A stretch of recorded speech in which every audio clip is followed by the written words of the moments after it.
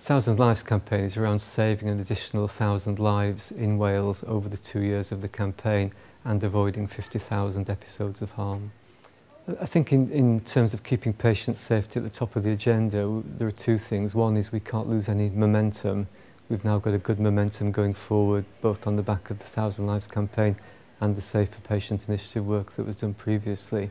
If we lose that momentum, we will be starting from further back than we would be otherwise. And secondly, it's making sure that the new boards, when they take up their positions, keep patient safety at the heart of all that they do.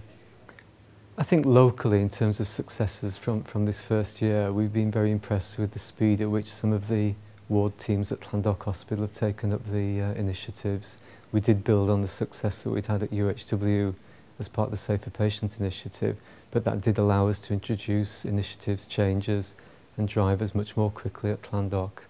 I think in terms of the next year, the main challenge is keeping up the pace of spread across the organisation. We've more or less covered a lot of the secondary care sites now, the ward areas. We haven't really made too much progress in terms of supporting departments like radiology, pathology, mental health we're starting to work with, the community services we're starting to work with. So the next year is very much around maintaining the successes we've had at ward level, but building on that out in the other service areas. I think the staff who've been involved with it respond very well, and our challenge is maximising the number of staff who are directly involved with the initiative.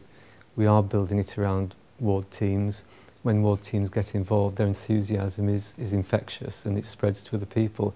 However, we are a big organisation, and to cover 13 or 14,000 people will take at least the 2 years that we have, if not longer.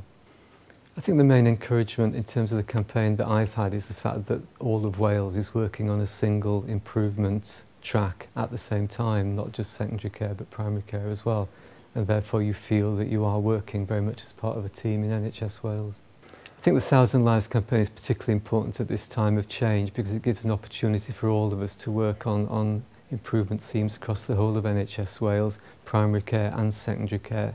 And it just gives you a sense that NHS Wales is working as one over this 2-year period.